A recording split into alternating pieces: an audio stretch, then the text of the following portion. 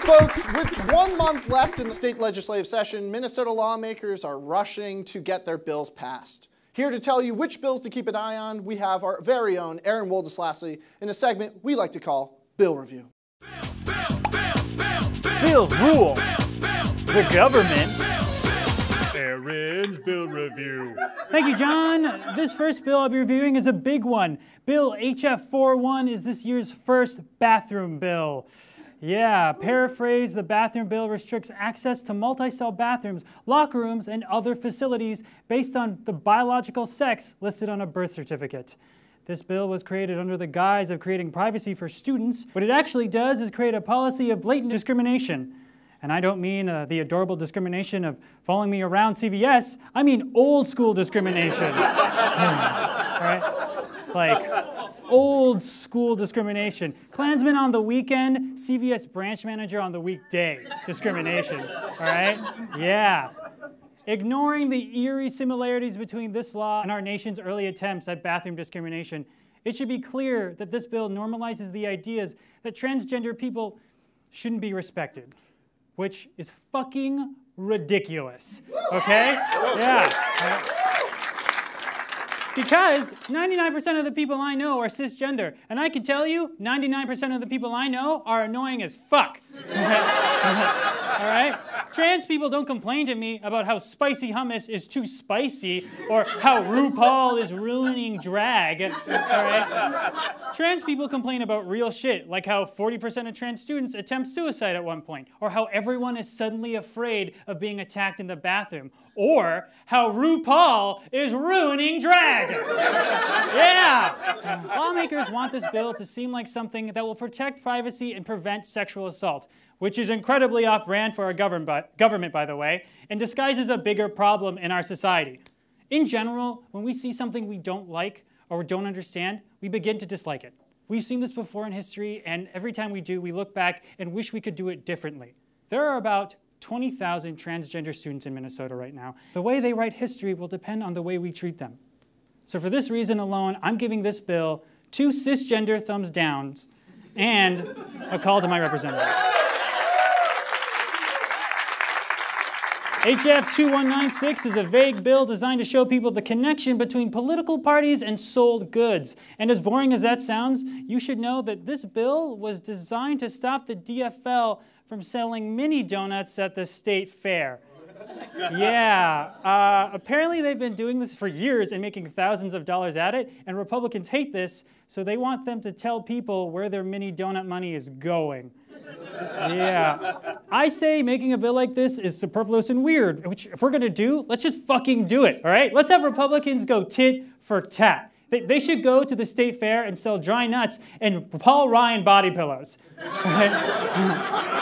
Yeah, right? Look at it and enjoy yourself. The party of Reagan's gotta get some money in their pockets, man, all right? I'm gonna give this bill 1 star and a bag of sour grapes. Not because I'm a liberal, but because if you have a problem with cinnamon, dough, healthcare, and the EPA, maybe you're not a conservative. Maybe you're a dick. Yeah. The next review will be for Bill HF 214, now known as the Drinking Age Bill. Yes, this bill would lower the state's drinking age from 21 to 19. I don't know which newly elected fraternity brother decided to write this bill. But, all right, Chad, I gotta tell you, it's a terrible idea, all right? St. Patrick's Day was last month, and as anyone that celebrated the holiday can tell you, it doesn't need less maturity. All right? And Minnesotans don't do well with alcohol. It's the one beverage that makes you lose your balance in a state covered in ice. Okay? And as much as I love the idea of watching drunk teens slip, fall, and break their femurs every Saturday night, I also hate the idea of having teenagers losing the skills that I'd had when I ended up getting alcohol when I was 19. What did you do? Blackmail mostly. Right? Yeah. It was not kind stuff either, but it got results and taught me valuable life lessons. So for this, I'm going to give this bill 3 cans of Natty Ice and the compromising pictures of my enemies. Yes. This next bill was introduced last month, Bill HF 329, or as lawmakers are referring to it, the fireworks bill. This bill would allow the sale of aerial and audible devices better known as firecrackers and bottle rockets. 2 devices previously banned for their ability to explode and cause harm. Yeah, you know, the last time I did this segment, I ended up sharing my personal opinions on fire safety and how afraid of fire I am. Brian, I think we got a clip. Fire is the ultimate killing machine. If you encounter fire as a human being, you can't do anything to fire. You can either leave or die. Yeah, so I got a lot of flack from that. So this time, I'll calmly explain why this is a fucking ridiculous idea.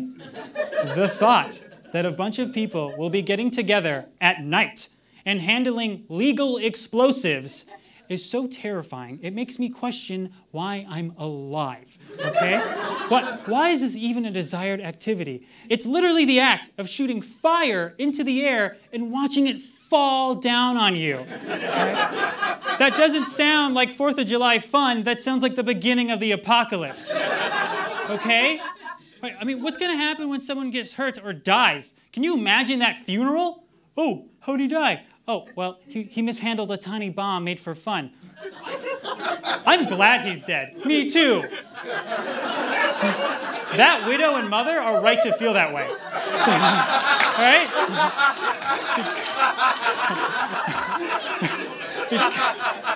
Because fireworks are freaking stupid. I'm giving this bill a disappointed widow and a pile of ashes. Now, thank you. Now let me warn you, my last bill is especially petty. Bill SF 368 is a bill that requires all presidential candidates publicly disclose 5 years of their tax returns prior to getting their names on the ballot. Yeah, folks, this is much more than election policy. This is side-eye. Yeah. Writing a bill in direct response to the current president without referencing them is like Real Housewives of Atlanta petty. Okay? That's a nee move. And I'm for this, by the way, okay? This bill doesn't have a nickname yet, but I've been calling it the Bill, I see you, Bill. Right here. All right? To the lawmakers who made this bill, I want to say bravo, good luck, and enjoy your Moscato. I'm giving this bill 2 stars and 3 mm-hms. Yeah. All right, those are all my bills today. Thank you so much. This has been Bill Review.